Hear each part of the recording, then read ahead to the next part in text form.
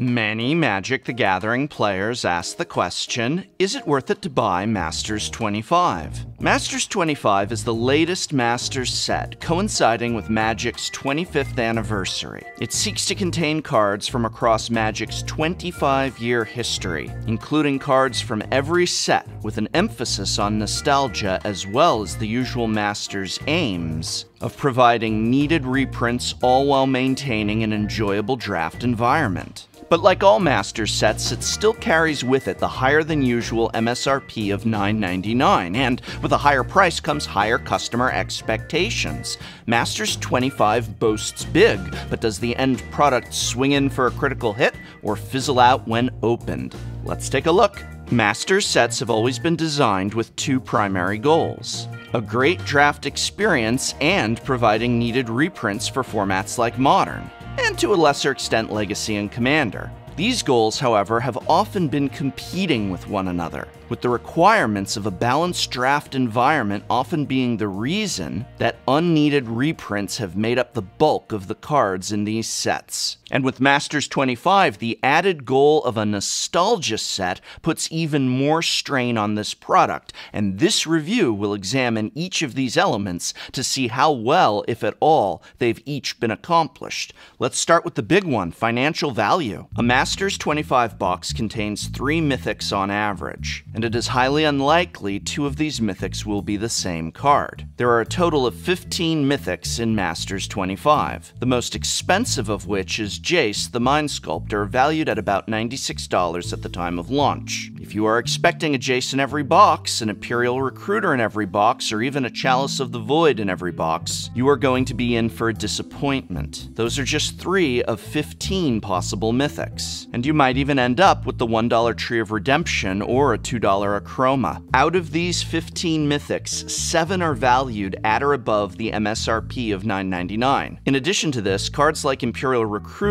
which is the second and most expensive mythic at $63, are going to drop in price significantly due to demand being largely, if not entirely, for Commander and Cube players. Cards like Recruiter being mythic instead of rare, and cards like Tree of Redemption being included at all are entirely due to the needs of the limited environment. Keep that in mind for later. What about at the rare level? Of the 53 rares in this set, only 10 are valued at or above $9.99 at the time of launch, and 5 of those 10 are the reprinted Lorwyn Filter lands, which are only going for about $10 to $11 each. The most valuable rare is Rishadan Port, a Legacy staple selling for $42, followed by Blood Moon selling at $18. From there, as I said, the drop is dramatic, and most of the remaining 8 rares are all hovering very close to the $10 border. At the uncommon level, the most valuable cards are Curse Catcher at $4.80 each, and Street Wrath at $3.90. There are 5 more uncommon cards at or above $2 in value, meaning a total of 7 uncommon cards worth above $2 each. At the common level, 2 are worth $1 or more, Relentless Rats at $1.50 and Nettle Sentinel at $1. Yay, popper! So looking at the entire set, out of a total of 274 cards, 17 are worth the cost of the pack at $9.99 or more. 17 out of 274. If we have that criteria to being worth just half the cost of a pack at $4.99, 21 cards in total are now included, which is a very minor increase for a very substantial cut. But what about the theme of nostalgia? Masters 25 has included cards from every set throughout Magic's history. These cards are meant to be the memorable and iconic cards from their respective sets, reprinted here with a set watermark in the text box. But something has gone wrong in terms of cards selected.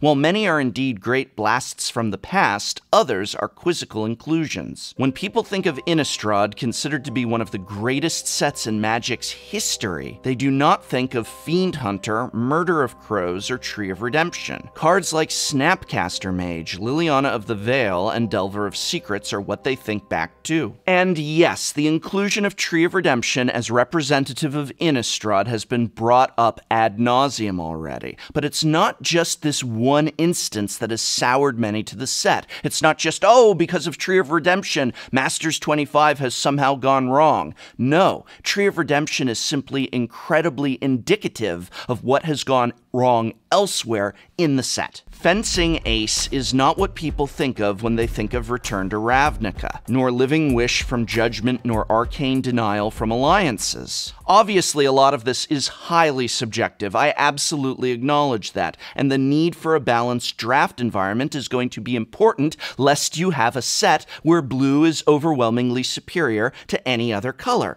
But when Murder of Crows is the Innistrad card instead of Snapcaster Mage, whether it is because Snapcaster would have broken the draft format or simply made the box too financially valuable, I can't help but ask, so what? So what if changing Murder of Crows for Snapcaster and Perilous Myrrh for Karn Liberated would have made draft imbalanced? People are paying $30 to $45, depending on prize support, to draft this anyway, so the number of times the average player will draft this set is 0 to 1.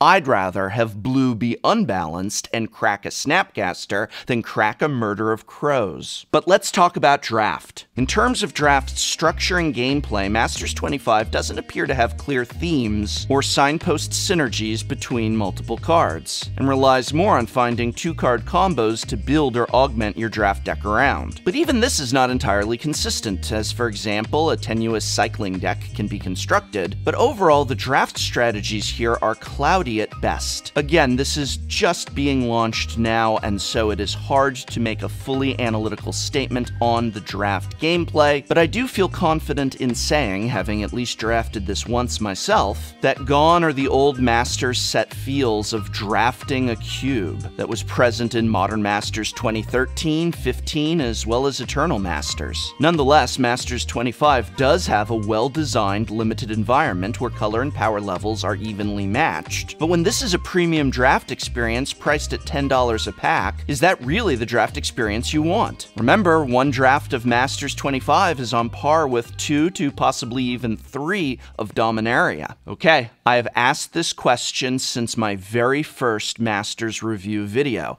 and I'm going to ask it again and again and keep asking it. Why are these packs $10 each? What determined Wizards of the Coast setting the price there? Booster packs that aren't worth their own cost is nothing new.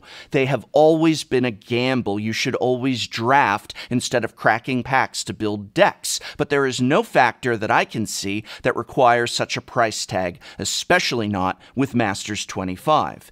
Even the excuse of because the consumer imagined EV of the cardboard within is so high falls flat because, well, there's not really that much expected value here. And I have also said before, and I will also say again, that $10 boosters creates a terrible message to your consumer base because it is essentially saying to kids and teenagers who should be a big target for your product, as well as adults on tight incomes, young adults, the college students, that's very hard to afford, and so it's saying to them the message of maybe this isn't a product for you.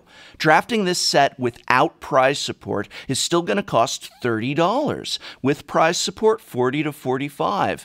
Teenagers likely can't afford that. Heck, most people can't afford that. Times are tough these days, and this price is just arbitrary. It's not like it suddenly costs them more to print these packs. If you were walking away with modern staples to build your own decks with, or trade for the decks you wanted to build, then maybe that higher price tag could kind of be justified, but at this point, I really don't understand why these aren't the same cost as any other booster pack. At a certain point, Wizards of the Coast must choose between draft and reprints, or just abandon the Masters sets altogether.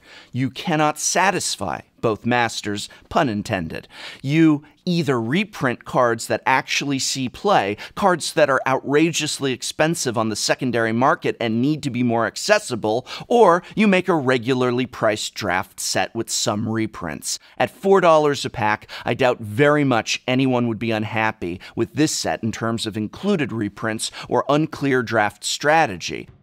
Final conclusion: Do not buy this product to crack packs for value or for needed cards for modern decks. If you have the opportunity to draft at a fair and affordable price and you can afford to do so, then this is really the best and I would say only way to engage this product. In terms of providing needed reprints, this Master set, like many previous Master sets, is an absolute fail. $240 would be better spent buying the specific singles you need for the decks you want to play. The needs of draft have dramatically hindered the ability for this product to fulfill the need for reprints. But what about the reverse? On the level of providing a powerful, highly enjoyable draft environment, this Master set is still somewhat ambiguous, but early gameplay indicates a more muted experience, with themes either unclear or absent entirely. While this is still a fun set to draft, it lacks the previous feel of powerful Master sets. On the level of nostalgia, the set is satisfactory, containing many memorable and iconic cards from throughout Magic's history, with the added touch of set watermarks, which I like a lot. But too many cards seem to be dubious inclusions, not representative of the sets from which they originate, and likely included more as a need to satisfy the draft or reprint goals. The overall grade here is a C. But in the end, that is just my grade, and now I want to hear from you, because yours is the grade that always matters most. Do you agree or disagree with my assessment? What grade would you give Masters 25 and why? Let me know in the comments below. And this video is brought to you by my and many other people's local game store, Card Kingdom, a brick-and-mortar pillar of this community, as well as the Patreon support of viewers such as you. These are the people that keep Tolarian Community College going and growing strong.